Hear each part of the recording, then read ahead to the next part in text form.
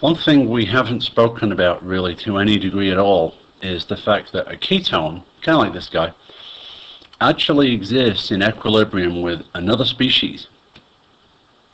That other species, you can actually get the name of it just from this here.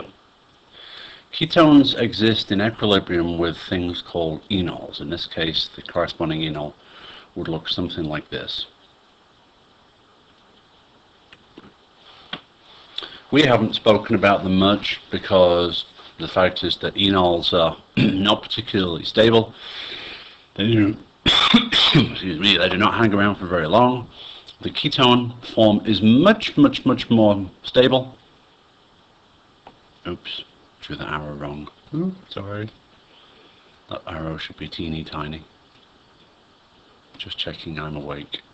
It's 1:10, so I really shouldn't be. There is a rapid interconversion between these two structures, with the ketone form being much favored. It's all to do with the stability of this carbonyl group. That's very stable. Never mind the fact on this carbon you have two different functional groups, which destabilizes the whole thing. But because enols are so reactive, they can actually be used in certain ways in terms of reactivity of ketones. And so one of the things we're going to talk about before we get there is a concept of how we go from here to here. Because these are somewhat similar to what we know as resonance structures, because you're talking about the movement of a lone pair, the movement of a pi bond. But in resonance structures, you're usually talking about the movement of a pi bond and a pair of electrons. You can see here we're talking about the movement of not only a pi bond, but also a hydrogen atom. Hydrogen atom that was originally on this CH3. Now since CH2 has moved to the hydrogen, has moved to the oxygen, sorry. So structures like these are not resonance structures. These are things that are known as tautomers. You won't see this word very often, so it's important you understand it now. Tautomers are simply those structures like these that rapidly interconvert the difference between the placement of a pi bond and a hydrogen atom, different to resonance structures. And you can actually make this happen to your advantage when you're trying to do a particular synthesis using either acid or base catalysis. Alright, so just to recap, these are useful because they are much more reactive than ketones, and ordinarily the enol exists in such a small amount you really can't do much with it. But if you can force that interconversion to happen, you can actually make this and then have it react with something. And we'll see a couple of examples of reactions of these when we make them. But before we do that, we're going to look at a simple example of how we can figure out the mechanism of how this happens. We're going to do it both for the acid catalyzed mechanism, and then we'll do it in base catalyzed. And you'll see these don't really follow any different rules than what you've already seen. So let's just go ahead and start off. And I'm just drawing this hydrogen here simply so you can follow that originally it was here and it ends up here. Alright, so if you have a carbonyl compound and you throw in there H3O+, well, you've all seen exactly what happens between those two species first off. It's always the same thing. So there shouldn't be any surprise here to see what happens first. Well, that is that your ketone oxygen, or your aldehyde oxygen, or whatever it is, protonates. Now, we saw before that these were equilibrium arrows, and it's exactly the same here. And what we end up with is something that looks like this. So we have oxygen that now has a plus charge on it. I'm going to draw this on again. Now, there are a couple of different ways to how you want to do this next step. Alright. The book shows a resonance structure between these two molecules. But I'm going to show something slightly different. I'm going to show something that I personally think makes a little bit more sense, but that's just me. We have just generated some water, and bear in mind, of course, this is an acid catalyzed process, so you want to regenerate that water somehow. So what that does is, this hydrogen, or what this oxygen wants to do, is to lose its hydrogen, or to lose one of its bonds, because it's got one too many.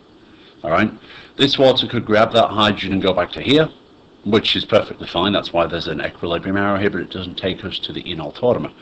One other thing that could happen, simply because of the acidity of this hydrogen, because it's on an alpha carbon, is this.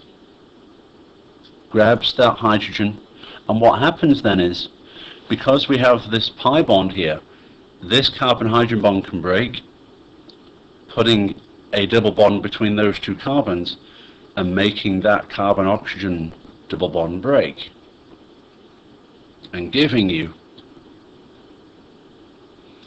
let's see if we can just follow this, giving you your enol, and regenerating your H3O+. That is the very simple two-step process for generating an enol tautomer from a ketone tautomer under acidic conditions. Make sense? I hope so.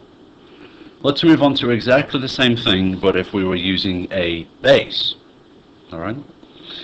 I'm going to draw the same thing out again. Alright, so let's draw out the hydrogen. Okay. Now let's see.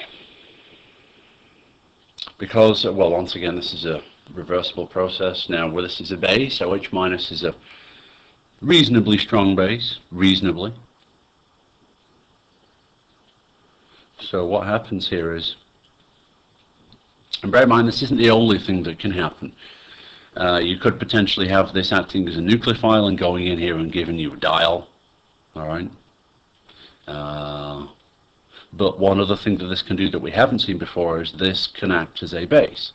And because these hydrogens are particularly acidic, this can grab that hydrogen, funnel those electrons into that carbon-carbon bond, and cause the formation of that carbon-oxygen, the breakage of that carbon-oxygen, blah, blah, blah, blah, blah, blah. Let me start again. It can cause the formation of that carbon-oxygen double bond. I got it right that time.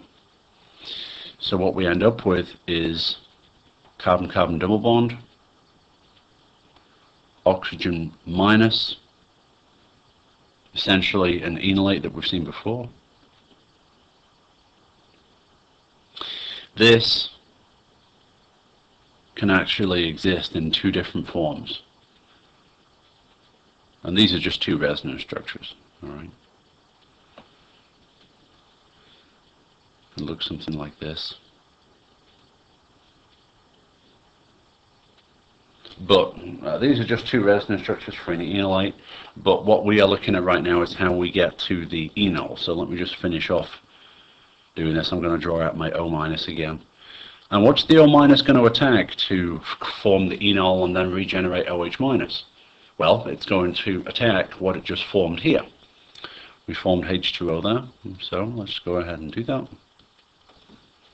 That just goes ahead, attacks there, kicks those electrons onto the oxygen, gives you back your OH minus, and gives you your enol.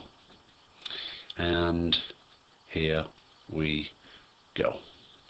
There's our enol, and there is the base catalyst back again.